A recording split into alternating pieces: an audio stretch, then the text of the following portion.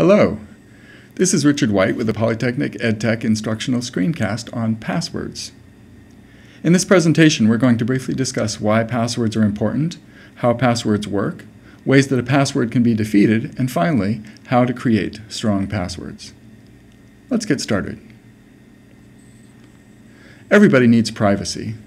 Whether you're protecting your health records, a credit card transaction, a business plan, or a private journal, we accept that people have a right to privacy, and one of the most common ways to protect one's privacy is by authenticating with a username and password. When given a user's ID and accompanying password, a website compares the password given for that user with the one on file.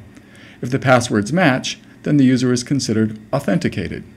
For safety reasons, most websites don't store the plain text unencrypted version of your password.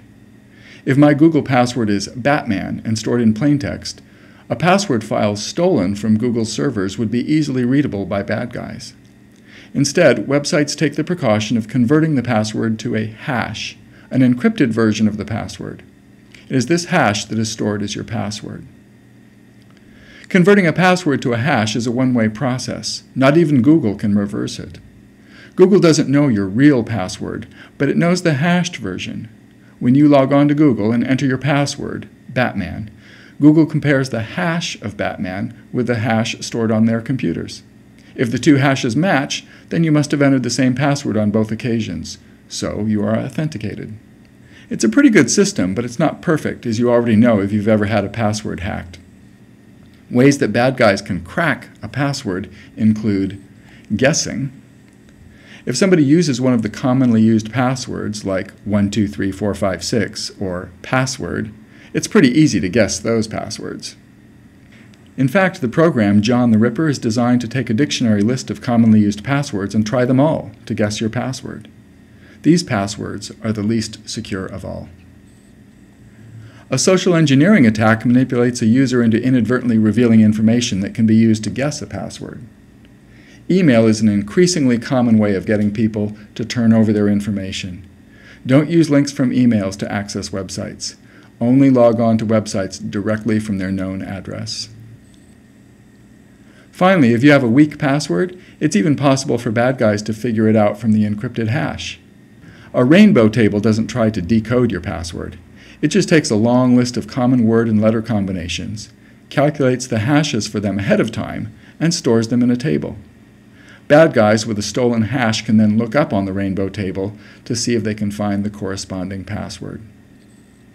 Let's look at the hashes for 3 passwords, enter them on a Russian rainbow table website, and see how secure those passwords really are. Let's try the hash for Batman first.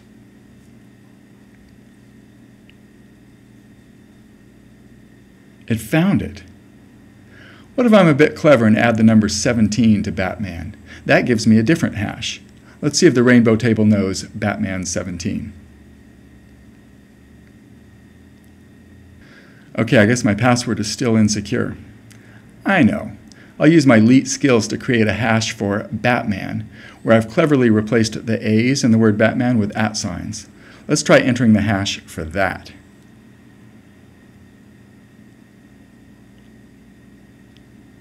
It got that one too. The reason that these passwords are unsafe is that they're too short and too simple. We need to create passwords that are memorable to us, but not guessable or even identifiable to others. Let's see how to do that. There are 3 requirements for a strong password. It has to be memorable to you. It has to have sufficient disorder so that people can't guess it and machines can't easily stumble upon it. And the password has to be different for every website that you use it for. This is because website servers occasionally get broken into, and if your password works across multiple sites, then the bad guys automatically have access to multiple accounts for you. It's actually really easy to address each of these concerns.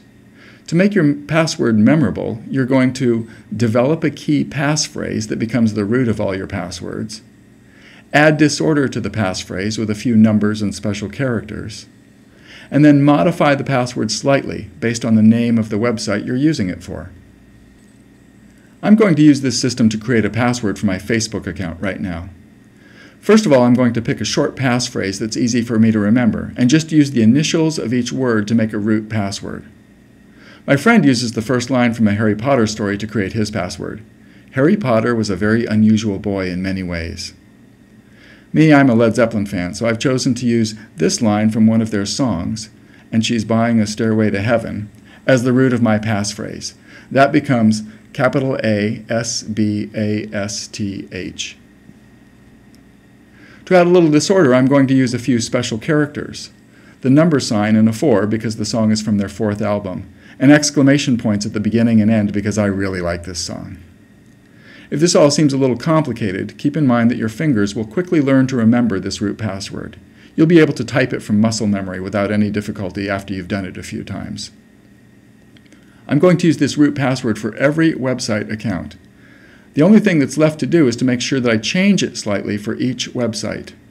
For my system, I'm going to use the first 2 consonants of the website at the beginning of every password. So my password for Facebook will have an FC tacked on at the beginning. My password for the Polytechnic school website will have a PL at the beginning, and my Reddit account will have an RD at the beginning. You can come up with your own variations of the system to create and remember your own passwords.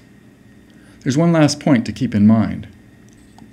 The single most important password that you have, and therefore the password that should be the most secure, is the password for your email. The reason for this is that every website you use, including your bank, offers an option to reset your password, and this option is delivered to your email address. A bad guy with access to your email doesn't need to hack your bank password. He can just go to the bank website, ask to have the password reset, and use the email that gets sent to change your password to whatever he wants. Scary, huh? The thing to remember is this: making and using strong passwords is easy to do and will help keep you safe on the internet. This presentation has been a brief introduction to creating and using good passwords. This has been a Polytechnic EdTech Instructional Screencast by Richard White. Thanks for watching.